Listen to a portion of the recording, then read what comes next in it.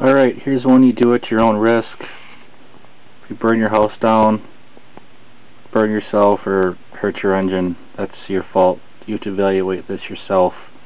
So this is a trick to get an engine to start. First I put my spark plug on the edge of my workbench and I spray it using starting fluid, but you can use like carb cleaner. So I put it on the edge and I scrub it with my wire brush.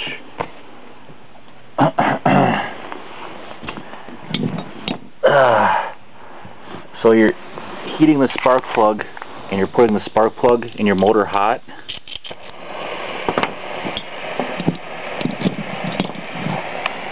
So I put the spark plug in a pair of pliers. I'm doing this one-handed.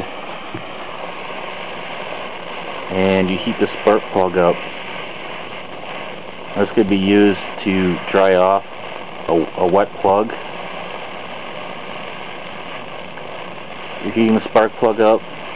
You put the plug in a socket and you put the plug in your motor. And this works very well for me. Something that's hard to start, I do this and it usually starts right away. So what you're doing is that you're probably burning off any moisture that's on the plug, and you're like preheating your spark plug. You're putting it in hot.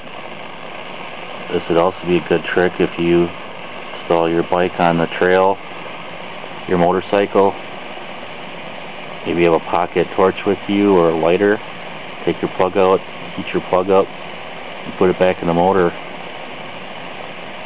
So this is something you do at your own risk. I can't see any problems with it, but if you hurt yourself or do damage to something, that's your fault.